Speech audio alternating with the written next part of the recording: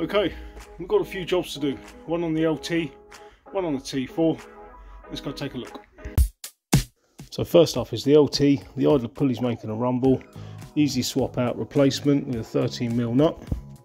Whip off the drive belt, swap the pulley, drive belt back on.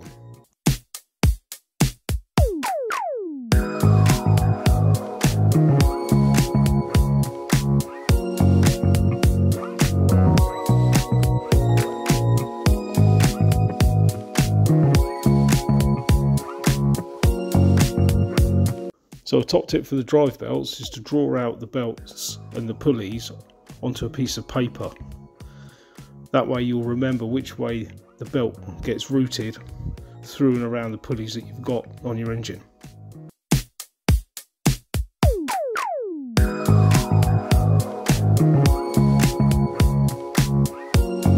So to finally get the belt on, you need to pull over your tensioner.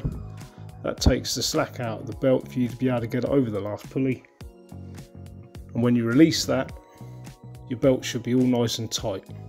Make sure the ribs are all lined up and make sure that the belt is centre to your pulleys.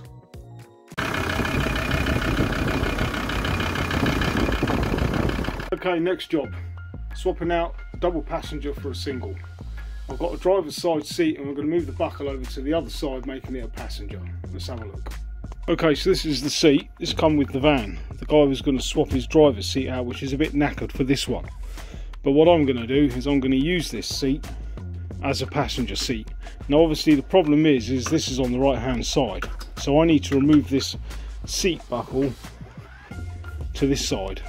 This is a later seat from a T4. I believe the earlier seats are different. Don't quote me, but I think they are. So all we need to do is undo this, transfer this to this side, and then I've got a single passenger seat. So it's just the one bolt to remove, pull the buckle off, swap it over, put it on the other side, tighten it up.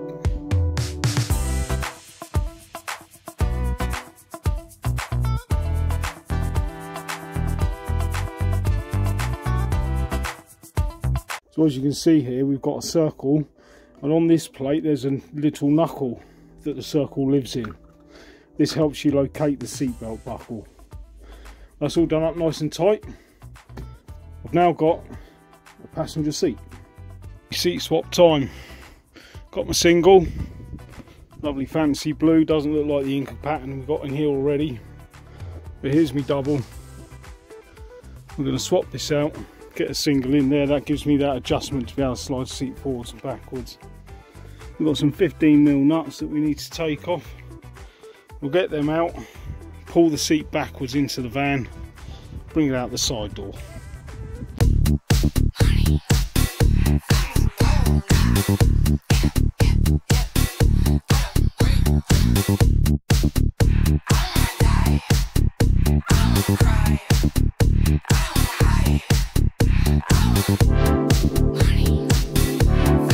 Seat removed, so the studs we have left, we only need 4 of them, which are these 2 and those 2. This one's redundant, that's redundant also. We can get the passenger seated now, see how that's going to line up.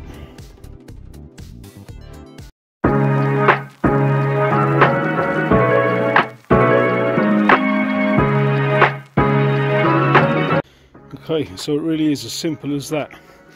The space we've got now that we can actually walk through if we need to. And as you can see, the original bolt fixings all line up lovely with the seat. As we said, this one's redundant, this is redundant also. You know, I'm not too fussed, but worst case is we'll get rid of those if I feel the need. So now it's just a case of getting those nuts back on, tighten her down, and we're good to go.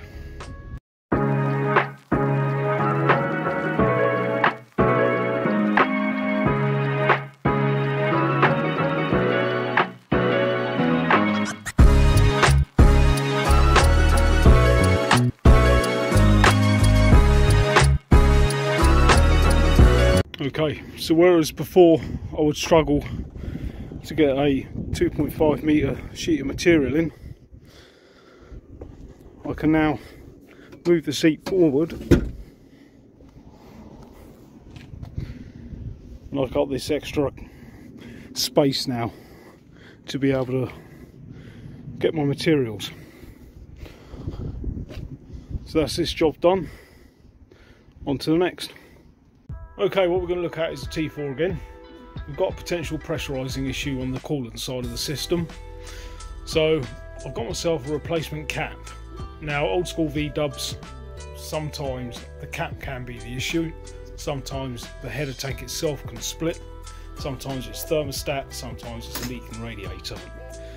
So what we're going to do is we're first off going to swap this cap and see if that resolves the issue. If it doesn't, then we'll work our way through the system. So let's go get this swapped.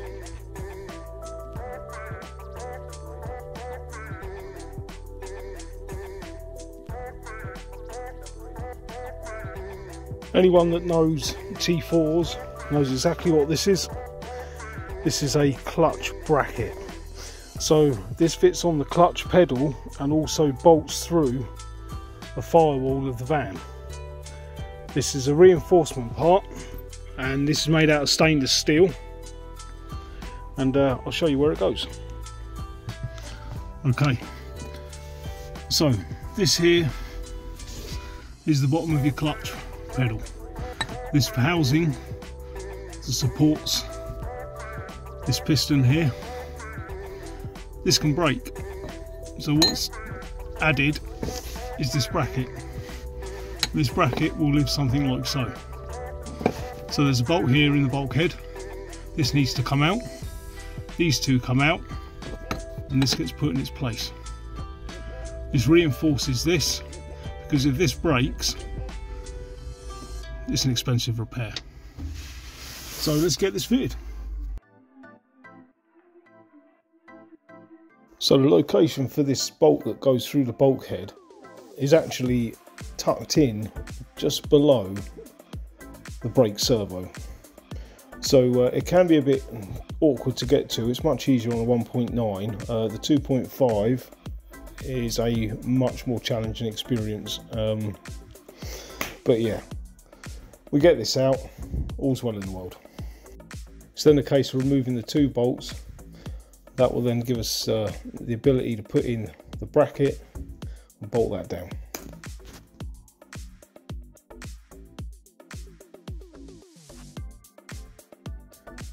This bit can be a bit fiddly using one hand while the camera's with the other, but we get there in the end.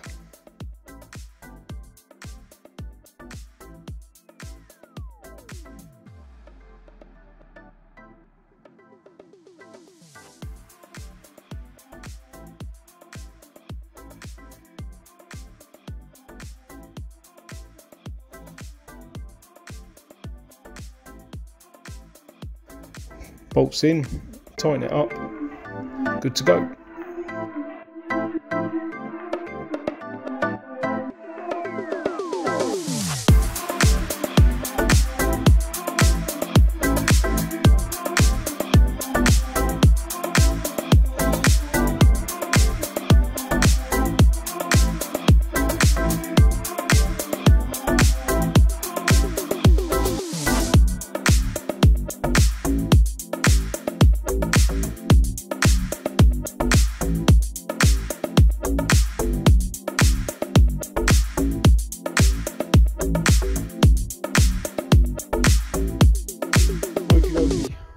Final job on the T4 today is to install a new check strap. This one had snapped in the wind with the previous owner. I've got a replacement, we're going to get it fitted. Let's go. So the cover for the handle comes off and there's 3 screws behind that. Remove the lock pull, remove the window winder, and also the screw that's in the side of the door card at the front. The card should then slide off from the bottom upwards. Next is 2 10mm bolts holding in the strap.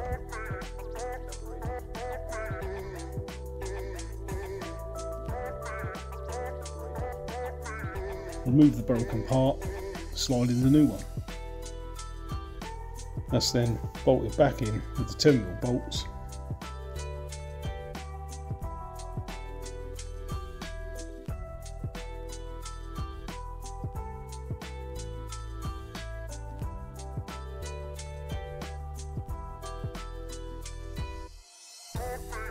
You can then line up and nut and bolt the other end of the strap into the A-post. You'll probably find that the first time you try and push the door close will be stiff. After a couple of times it will get a lot easier and then act as normal. Job done. Excellent stuff. So T4 sorted for now. Next up on the T4 will be gear stick extension plus a short shift mod. For me personally, that makes a world of difference for the driving experience. The LT and the T4 have got their OOTs coming up soon, so it'll be interesting to see what we find for them. For the T4 I'm expecting a bit more work, so let's wait and see. If you've enjoyed this, do hit the thumbs up, subscribe to the channel below if you're not already, and we'll catch you on the next one. Cheers.